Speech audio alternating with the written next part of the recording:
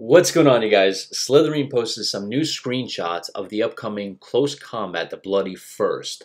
Let's take a look at this. So last week on Monday the 1st, during the 5th Home of War Games, we had a chance to talk a little bit about the progression with Close Combat, the Bloody First. One of the areas of improvements is the visual representation of the unit status to help players getting a faster idea on what's going on in the battlefield. Icons in different colors now deliver this kind of information, and during the event we showed some of the screenshots, some of these new icons.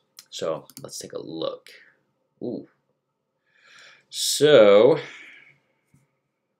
you got a legend here, the unit suppressed, broken, firing. Okay, and then this is nice. I like this.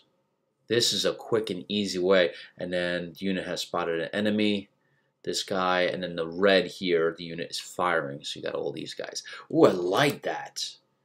That's quick, simple, and easy. I know exactly which units. This is a really good way of solving this problem, because there are a lot of games that I've played where you don't know which units are firing, and I mean, you could sometimes see with the tracers, like, all right, I know this guy's firing because you got, a main gun. You see this tracer of the main gun going off, hitting that tank. But, especially with like small arms, it's hard to see.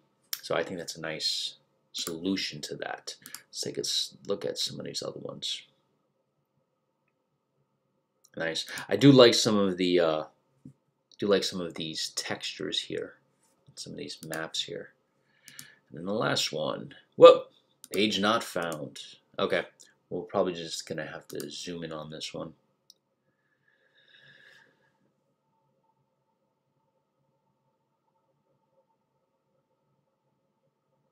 Nice, like it. So what do you guys think?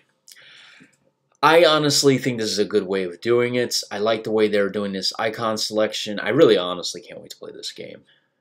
Really can't wait. Very motivated. Alright guys, that does it for this. I just want to kind of do a quick video on these new screenshots and this new icon system to represent the current status of the unit. So that's going to be cool. Alright, see you in the next one.